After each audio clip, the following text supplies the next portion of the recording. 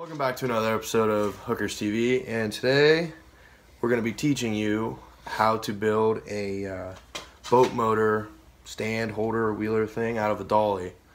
Alright guys, here's the stuff you're going to need. First, obviously, you're going to need the dolly. We got this one from Harbor Freight for 30 bucks. A nice big piece of wood that you can cut down to size, nice thick. It's a 2x10. This is some of the best wood we can find.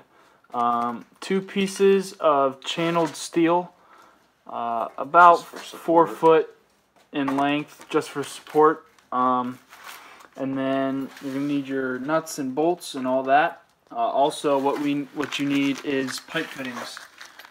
You take these, and this is when the top of the dolly is gonna be turned sideways. We'll talk about that in just a minute. And then you need some old metal, square scratch, anything you can find. We're using an old signpost that we bought off of somebody. So we're going to cut that down to size, and we'll show you guys what it looks like.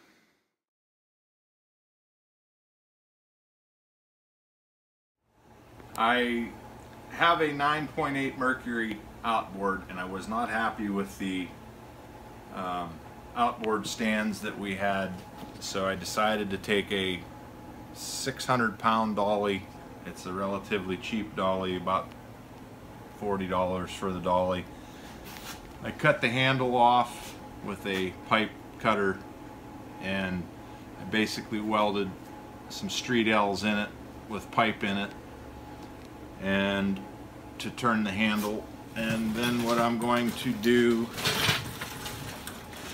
is get a piece of wood and mount it here, and then drill the holes into it so that it will hold the engine or the motor. And then from that, I'm building the base out of some old angle I had laying around.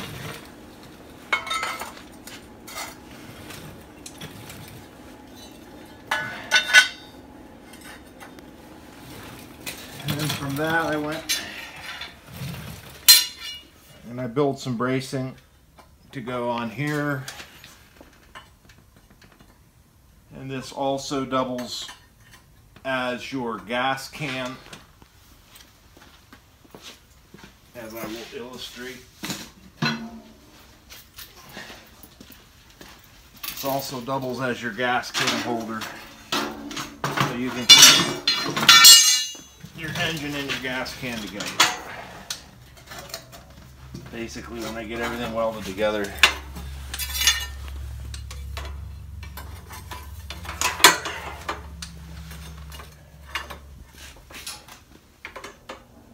be like that. And then you put your motor on top of it.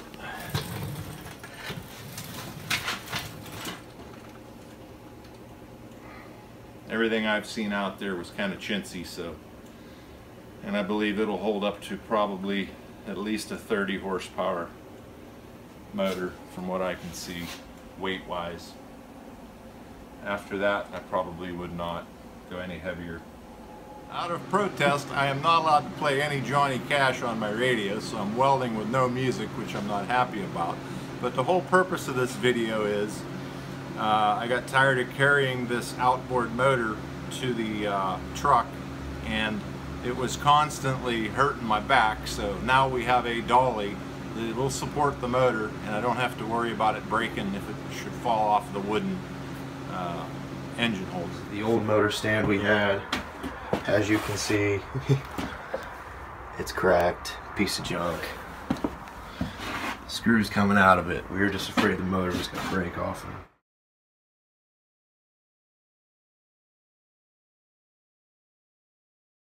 It's ready to be welded in. All I have to do is square it and make sure everything is square where I want it. So I'll take a couple measurements. Building the foundation, basically to hold the weight of the motor. I want it to be as square as possible. I just kind of put a square on there and see where I'm at. It looks pretty good. Same thing on the other side. Square it up.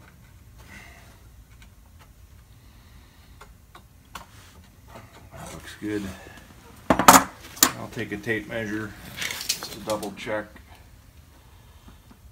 I have like 15 1/4 to the outside of my tubing, 15 1/4 at this side.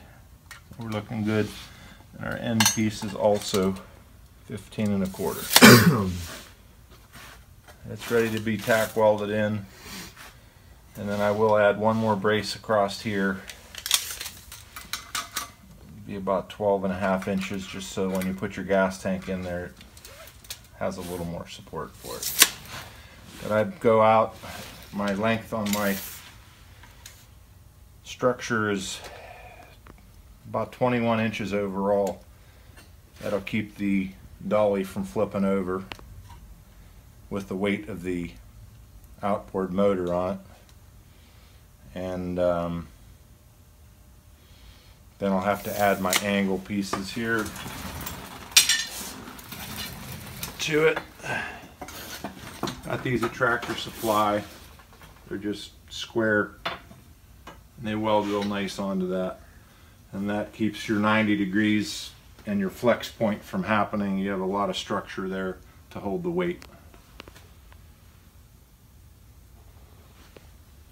Here's going to be a little added support for the gas can so that it doesn't fall out of the bracket if you're bouncing it around.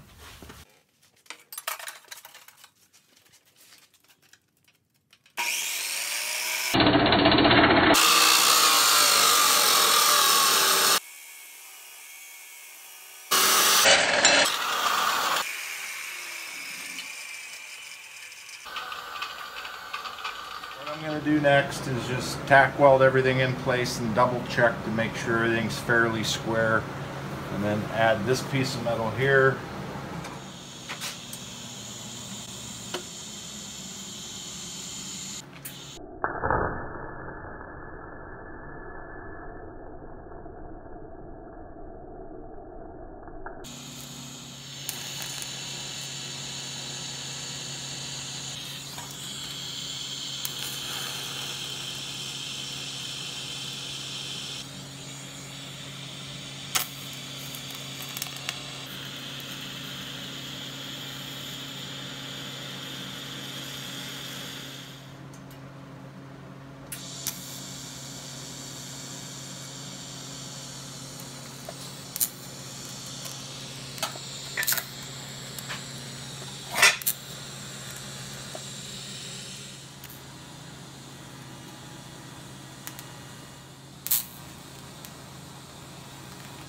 Normally I wouldn't do a project like this with a TIG welder. I would use a MIG welder with 6011 wire, but since this is all I have is a TIG welder, this is what we're going to weld it with.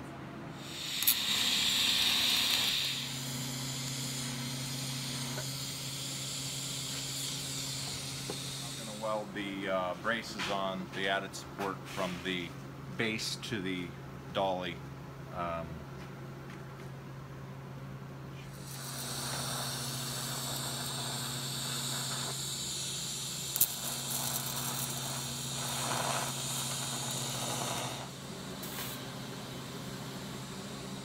As you can see, the gas can fits in there. It'll fit a 5-gallon gas can and a 3-gallon gas can. And one thing to note through experience is I always round all these edges really nice, and that's so that I don't hit myself or kick it and cut my leg. I like to have everything rounded nice. Basically what we're going to do here is we have to take and measure from here, level it up. We're going to drill and put two 5/16 screws with fender washers on the outside, which is going to hold a bent piece of stainless steel that I add over top of the 2x10, and that stainless steel just adds added support to the 2x10 in case it were to weaken for some reason if you had a really heavy motor, and it doesn't allow the clamps to dig in. So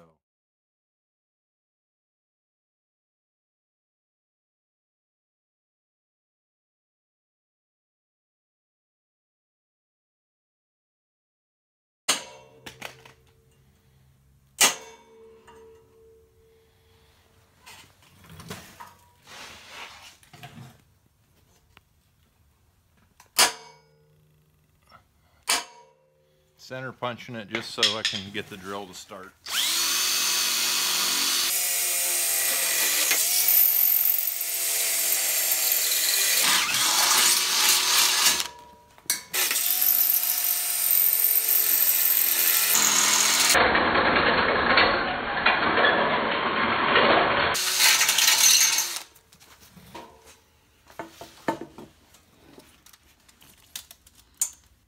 From the first brace that I use, I like to go 7 3/4 of an inch to the bottom of the piece of wood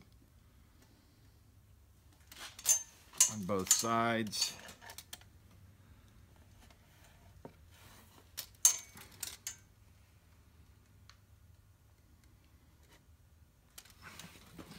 And then from the side to the end of the wood is about 4 3/16 push in.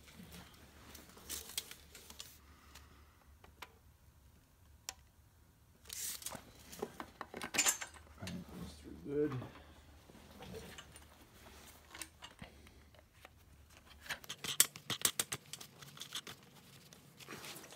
Level the top. It doesn't have to be perfect. That looks good.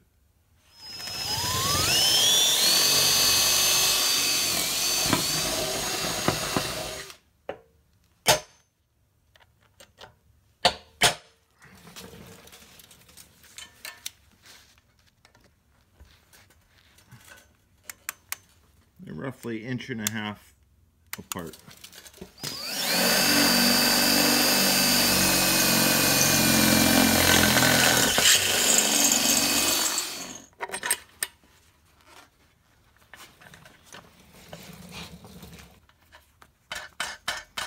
Steel that I was talking about, so that the clamps go on the back, it reinforces the wood. I use Fender Flare washer. Fender washers that I got at Tractor Supply, and it actually is held in place by the washers, and that's the added support. You could drill and put a couple screws on the other side if it would make you feel more comfortable. I have done it in the past, sometimes I don't. It does a nice job with the washers holding everything into place. Kind of tightens down on it. As you can see,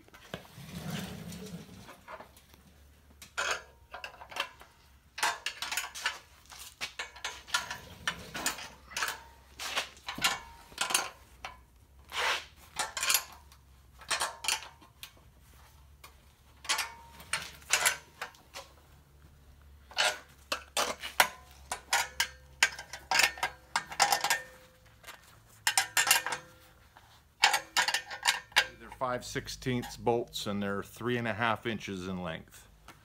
3 1/4 would be better, but Tractor Supply doesn't sell 3 1/4. The step that I do is I usually take this stainless steel plate back off, and then I paint it with enamel paint of whatever your choice color. Well, I'm just going with glossy black because that's what we have, and the Mercury motor is black. And then I'll put this stainless steel back on after we're done painting, and then it'll be done. That's it. You have a nice motor hauler, and it will hold your gas can. Second step to this motor stand building process is just adding paint to it, whatever color you want. My dad chose a semi-gloss black. It's what we had, so I'm just going to put 2 coats of rust-oleum brand paint, and it'll come out looking pretty nice. I got one in the back over there.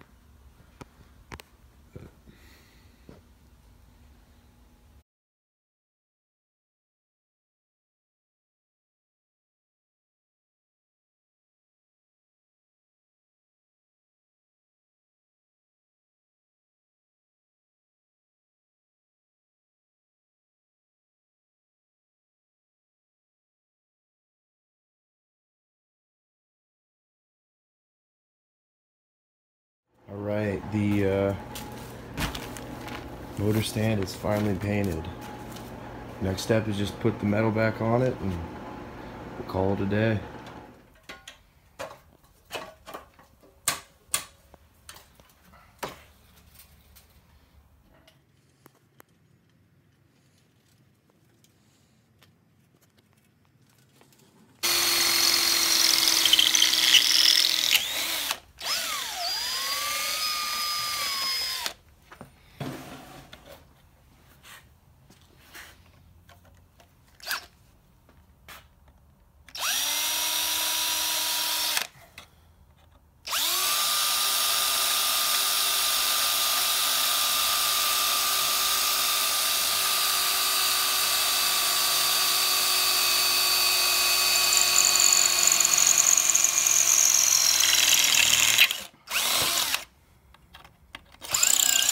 through the stainless steel, and then I don't go into the wood, I go in with a pilot drill. That way when I run my screw in, I don't split the wood.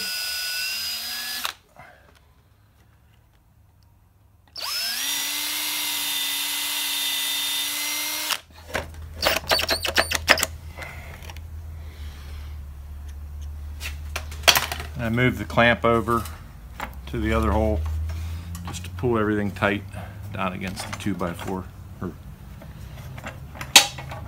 2x8, 10, whatever we cut.